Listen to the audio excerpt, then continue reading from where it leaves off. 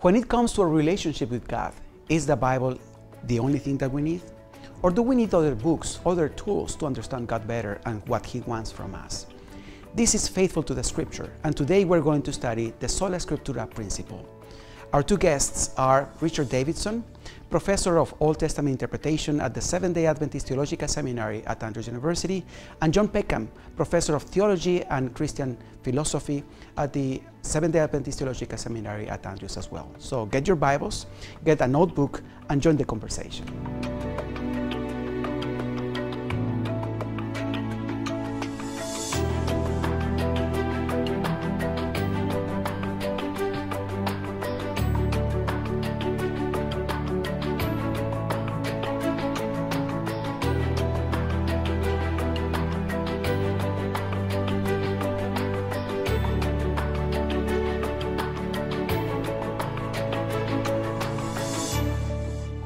Richard and John, I'm very glad to have you here. Thank you for accepting our invitation.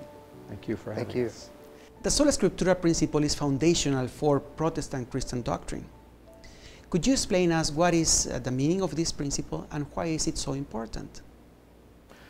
Yes, the term Sola Scriptura is a Latin term, and it comes from the time of the Protestant Reformation, and it was actually one of the rallying cries of the Reformers in the Reformation times. It's one of at least three solas. There was sola fide, by faith alone. There was sola gratia, by grace alone. And then sola scriptura, by Scripture alone. And in the time of the Reformation, the Reformers realized they needed to stop depending upon tradition or science or other forms of authority as the final authority, and that Scripture needed to be the foundation of the whole theological and biblical enterprise that they engaged in. And so such passages as Isaiah chapter 8 and verse 20 gives us the idea of the Sola Scriptura principle, Scripture alone as the final test. I'm reading Isaiah chapter 8 verse 20. To the law, that's to the Torah, and to the testimony, that's the prophets that referred back to the Torah. If they don't speak according to this word, it's because there's no light in them. Or some versions say because there's no dawn for them. And so Scripture becomes the foundation for everything else. So this is a very important change because they have simplified in some sense our understanding of Revelation. Now, why is this really important? Yes, well, I actually found it, I can tell you from my own experience why it's important, because I was once operating without realizing it on a principle of letting other things be above Scripture, my reason above Scripture or something else. And when I woke up at a Bible conference, actually, that was sponsored by our Adventist church, and realized that Scripture was not the foundation for me, then I saw that my whole edifice, my whole building of doctrine and of experience and everything was grounded in something in me rather than in God's Word. And I had a conversion experience. And I was converted back to the principle of the Reformers, which is really a biblical principle of Scripture alone as the foundation for my faith. So in some sense, it's putting the Bible and God on the foundation of things instead of our thinking or other human things that we can bring to our Bible study. That's right.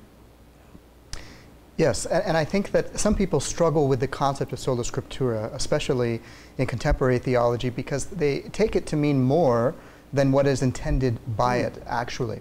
And so I think it's important to highlight some things that we don't mean when we say Sola Scriptura. Okay. When we say Sola Scriptura, we don't mean that every point of theology must be derived verbatim from a biblical passage. But it should be appropriately derived because the Bible is the sufficient ground for our doctrine. Can you explain a little bit what is verbatim?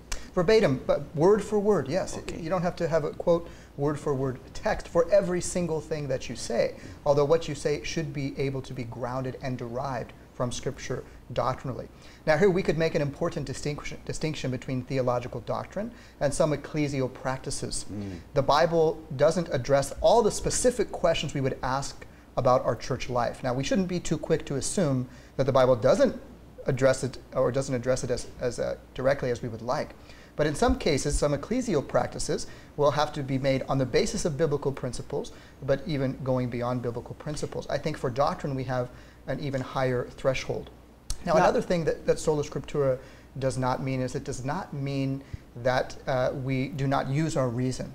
We have to use our reason, of course, but it means that our reason is always subjected to the canon of Scripture. We do not sit in judgment over and against the Scripture. So it's a receptive reason rather than a criticizing reason. Exactly. Yes. That's right. Yeah. So you can't not use reason, Yeah. but you're not using it as authoritative. Yeah. That is a very interesting, a very important distinction. Now you mentioned that for ecclesial practices, we may not have all the biblical evidence we may want. Yes. Could you give some examples of what an ecclesial practice is? Yeah, so ecclesial practice is some of the things that we do in the church life. Maybe a particular question about our worship service and what should be included or not included. I think there are biblical principles that we have to abide by, Yes. but the text doesn't necessarily tell us about every single point. That's just one example. Or that we the might order, bring. for example. Right, the order of service, Yes. what is included, what time of the Sabbath we go, all of these things don't come directly out of Scripture. And there's a number of things in our church manual that are good practices, but they don't come from Scripture alone, nor would that particular doctrine require that. Now, a couple other things that we shouldn't think Sola Scriptura means. It doesn't mean that my interpretation of Scripture, my private interpretation of Scripture, is the one that should base theology. We have to be willing to listen to others, not as if they are an authority, all under the authority of Scripture. And that way we can learn from the Bible together. I would also widen it slightly to say that Sola Scriptura is not just how we study the Bible. Sola Scriptura really means that the Bible is the foundation, it is the perspective, the divine perspective for all of life, for every discipline, every branch of knowledge and experience. So not only theology, That's but right. also biology and That's right. all other sciences. Even though it's not a scientific textbook, nonetheless it provides the divine perspective, the worldview Okay. with which we have as a lens to look at all of life. Theologians also speak about the tota scriptura principle and the prima scriptura principle. How do they relate to the sola scriptura principle? And are these principles really necessary? Martin Luther consciously accepted the sola scriptura principle, but I don't think he ever grasped the tota scriptura principle. By tota scriptura, we mean by the totality of Scripture. And while Martin Luther sought to make the Bible the foundation, he still looked at some parts of the Bible as not quite so important as others, or maybe not so inspired as others. He looked at the Epistle of James as an epistle of straw, and the book of Revelation he sort of put down, and then he had the law and the gospel. The law parts of the Bible were not so important. So he kind of made a canon within a canon, those things which were important, which weren't. And this is very interesting because for some Christians, probably the Psalms is what is important, and for others, special books in the Bible. yes. But when you go to Scripture itself, it urges us to take the totality of what it says about any given topic or subject or theme. And a key passage for that is 2 Timothy chapter 3, verse 16. All Scripture is given by inspiration of God and is profitable for doctrine, for reproof, for correction, for instruction in righteousness, that the man of God may be complete, thoroughly equipped in every good work. Not just some of Scripture, but all Scripture. And Jesus exemplified this on the road to Emmaus, the day that he was resurrected. And he opened the Scriptures. In Luke 24, we read how in all the Scriptures, he opened and showed them the things concerning himself. And it actually mentions the three parts of Old Testament Scripture, the Torah and the prophets and the writings, the Psalms. So Jesus gave us an example of tota scriptura. Yes, and I think the use of prima scriptura, we have to be careful as to what we mean and what we may not mean with that kind of phrase. And really, when theologians use it, they may be meaning very different things. One dangerous way of speaking of prima scriptura is that some theologians suggest that other sources of knowledge should have their own sphere, and whatever they say is authoritative, and then Scripture has its own sphere and its own sphere. Sometimes they make this fact versus value distinction. This is very problematic. It's like saying that Scripture is good for salvation, but when it comes to medicine, comes to other things, Scripture doesn't have anything to say about that. That's right. And so this can be very problematic. There's another way that we can recognize what is the positive value of what some people mean by prima scriptura. They mean to say that we recognize that the Bible teaches that there is revelation that is included in the canon of Scripture, but there's also general revelation. The heavens declare the glory of God. This is true. We affirm this. Yes. And if we believe in sola scriptura, we have to also believe that there is revelation outside of Scripture. But Scripture itself is the authoritative revelation through which any other revelation and any other sources must be viewed. Now, many that take a prima scriptura perspective, they also will elevate other sources, typically tradition, reason, and experience. And here again, I think it's important to draw our attention to the way that the Scripture relates to these principles, which undergirds what we mean by sola scriptura. 1 Corinthians 3, verses 19 through 20 states that the wisdom of this world is foolishness before God. And the Lord knows the reasonings of the wise, that they are useless. Proverbs 28:26 says, he who trusts in his own heart is a fool. So our reason must be subordinate to the Scripture. And then with regard to both our reason and our experience, Jeremiah 17:9, the heart is deceitful above all things and desperately wicked. Who can know it?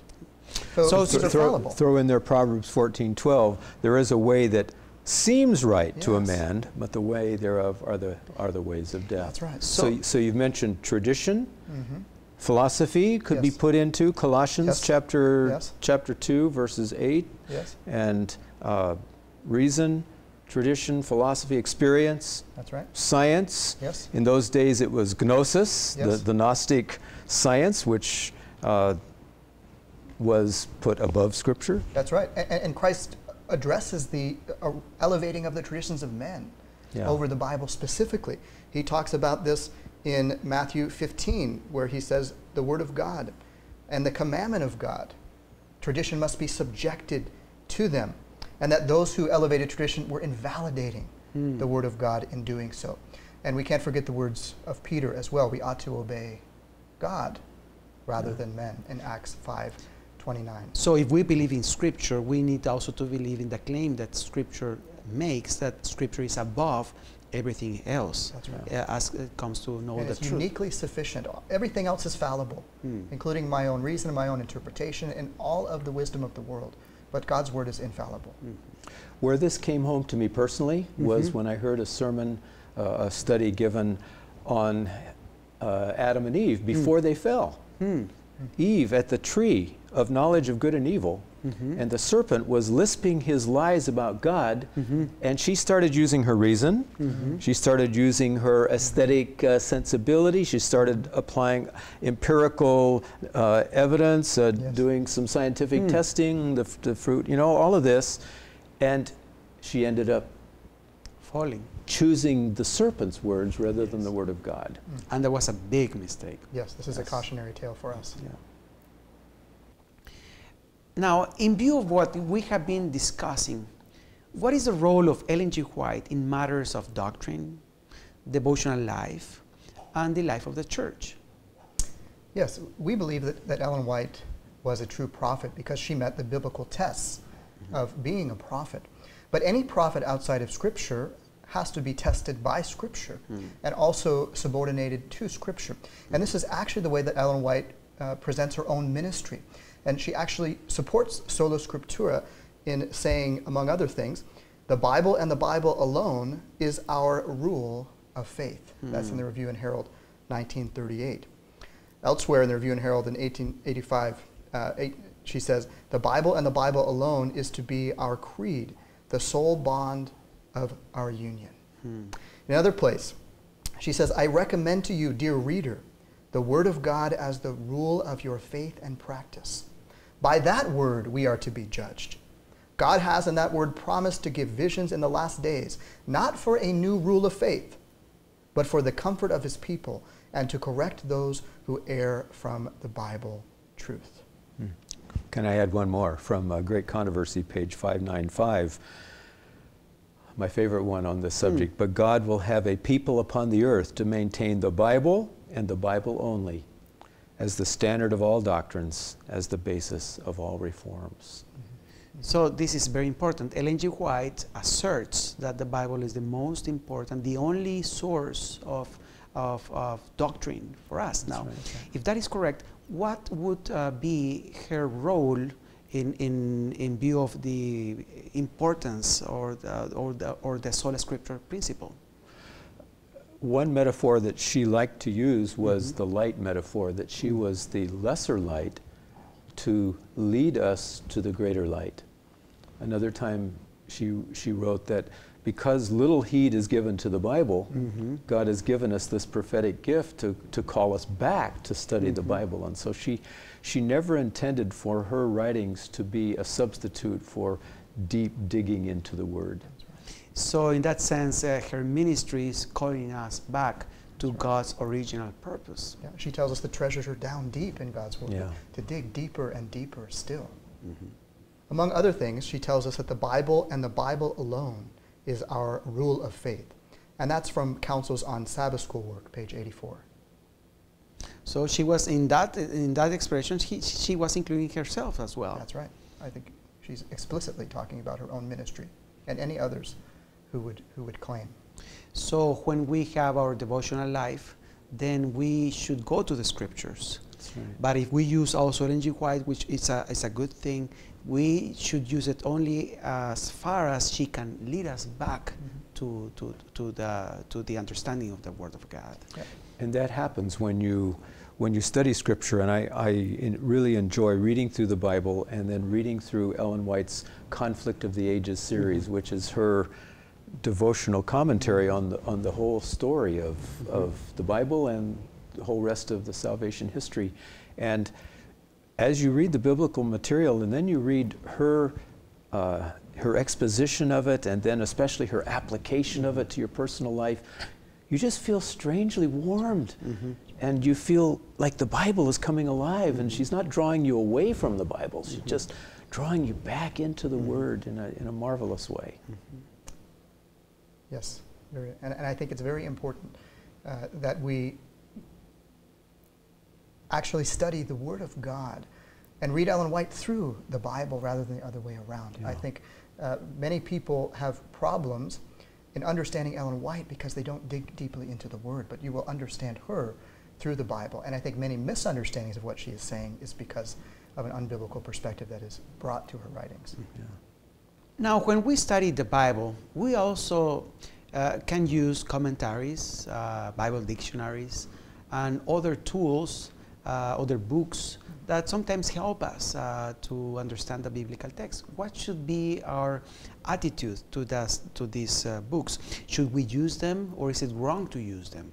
Yes, I think that if we're going to dig deeply into the Bible, we should make good use and judicious use of many of the sources that are available to us, especially here in the 21st century. But I think that in doing so, we need to make a careful distinction about how Sola Scriptura actually can be applied. I make a distinction between what I call descriptive Sola Scriptura and prescriptive Sola Scriptura. And what I mean by that is that none of us come to the Bible without some presuppositions, without having heard, whether it's from our pastor at church or from the reading of a commentary or even from our tradition. And we have ideas already that we need to be conscious of and recognize that descriptively we're always influenced by many factors, sometimes very positively, sometimes perhaps more negatively. And so prescriptively, we should be intentionally seeking all the time to subordinate everything we're bringing, everything we're hearing to the Word of God. And we have to do this also with all the tools that we use, because they may also be influenced by presuppositions or views that we would not want to accept. But that doesn't mean we can't learn from them. So this is a very important aspect that you have mentioned. We need to be aware of the things that we are not empty. Our minds have previous ideas that may color what we see. And the same happens with the books. So that should inform the way we use them. Right. And we can never get to the point where these are not influencing us, which is why we have to be even more conscious, try to recognize not only other people's presuppositions, but what am I bringing to the text? What can I subject to the Word of God? I think we need to remember what was mentioned in an earlier question, that Sola Scriptura does not mean that we only use the Bible. That's right. And you don't look at any other book. That's not what it means. It means which is the one that is foundational to everything else. And so I read commentaries, I read Bible dictionaries, I read every source that I can possibly get that can illuminate the Bible. But as I'm reading them, they are not the ones that are the authority over the Word. I'm always asking myself, are they writing in harmony with the Word or not in harmony with the Word? So I read with a little bit of suspicion, a healthy suspicion. Yes. But when I read Scripture, I don't have to have any of that suspicion. You have confidence. I can have absolute confidence. And so I actually take as my guiding light, my guiding text that I think summarize best of all the Sola Scriptura principle. This text in Isaiah chapter 66 and verse 2, where I read, "For all those things my hand has made, all those things exist, says the Lord, but on this one will I look, on him who is poor and of a contrite spirit, and who trembles at my word." So I'm always asking myself when I come to Scripture, am I sitting in judgment on God's word, or am I trembling at his word? I don't tremble at the commentaries. I don't tremble at all these other authorities. But when I come to his word, I tremble.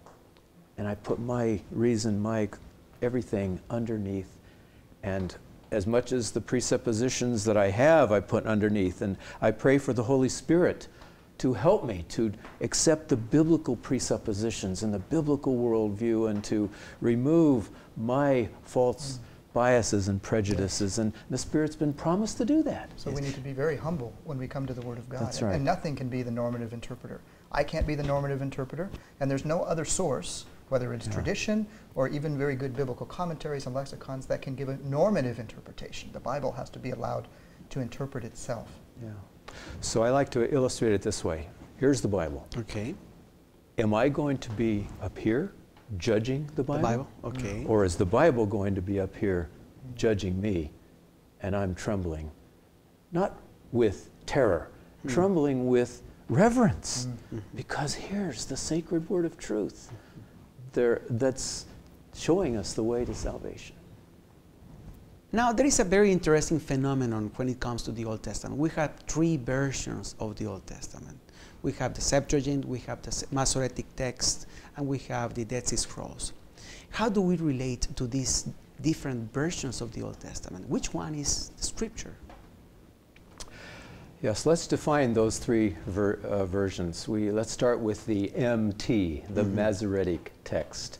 And this is actually the text that was handed down from generation to generation through the Middle Ages by the Masoretes, the Jewish scholars who were preserving. They actually memorized most of the Bible and memorized how to pronounce it. And around the 5th to the 7th century AD, they added even punctuation marks, because the original Hebrew text didn't have any punctuation. They added vowel markings. They added cantillation, accent marks, so that you could say it like it should be said, and read it and even sing it, cantillate it. And so these Masoretes developed this wonderful system of not only in the text, but writing these remarks on the outside of the text, in the margins, their notations. And we have whole manuscripts that go back to around 900 AD. And these texts form the basis of our modern Hebrew Bibles. Yes. Unlike the New Testament, you have all these hundreds of different manuscripts that you have to collate and figure out which one is the original. Well, we basically just have the Masoretic text, which is pretty much the same. The Masoretes brought it down with very little difference among the different manuscripts. the Dead Sea Scrolls is very significant in confirming that, isn't it? Exactly. So we find the critical scholars, before the Dead Sea Scrolls were found, they have a whole raft of conjectured emendations to the Masoretic text in the poetry section because it didn't quite match with what they thought. And then 1947 comes, and they're in the caves surrounding Qumran, west of the Dead Sea. This little boy, who could tell the whole story, drops a stone into a cave and hears the smattering of the potsherd there, the pottery breaking apart, and lo and behold, they find cave after cave after cave of hundreds, thousands of scrolls, some of them in one piece, some of them in lots of pieces. But what they found, as you just pointed out, was here's the Isaiah scroll, 1Q Isaiah, that is an entire scroll, identical, virtually identical, word for word, line for line, letter for letter, to the Isaiah scroll of the Masoretic text. And here, the Dead Sea Scrolls were from the 3rd century BC down to the 1st century AD, virtually 1,000 years earlier. And it shows that these Masoretes were keeping these texts faithful for 1,000 years. So the biblical text of the Dead Sea Scrolls is almost identical to the Masoretic text. That's right. Yes, and if it comes from the 3rd century BC to the 1st century, this is basically the text that Jesus would have had in Hebrew. Exactly. And we have examples of all of these texts, all of the Bible books of the Old Testament, except for the book of Esther. So we have really representatives of the whole thing. But now some of the Dead Sea Scrolls follow the Septuagint, and we need to add that third piece in here. The Septuagint was the Greek translation of the Hebrew Bible that was made probably in Alexandria in northern Egypt to help out for Jews that had left their homeland and didn't know Hebrew anymore. And so they translated the Hebrew into Greek for these Greek-speaking Jews. And some suggest that it might have also been written in order to show the Greeks that they have also a scripture like the Greeks have their ancient stuff, so they've got their ancient stuff. But the Greek text is helpful in that it shows us an early translation of the Hebrew Bible, and in some cases where maybe a copyist has made a mistake in the Hebrew text, the Greek text can help us to bring those together. And so the Greek text is not the original. The Hebrew, it was all written in Hebrew, the Old Testament, but the Greek translation is helpful in comparison to help us establish sometimes when there's questions about what the original one was. So God has been faithful to preserve His Word. It's amazing.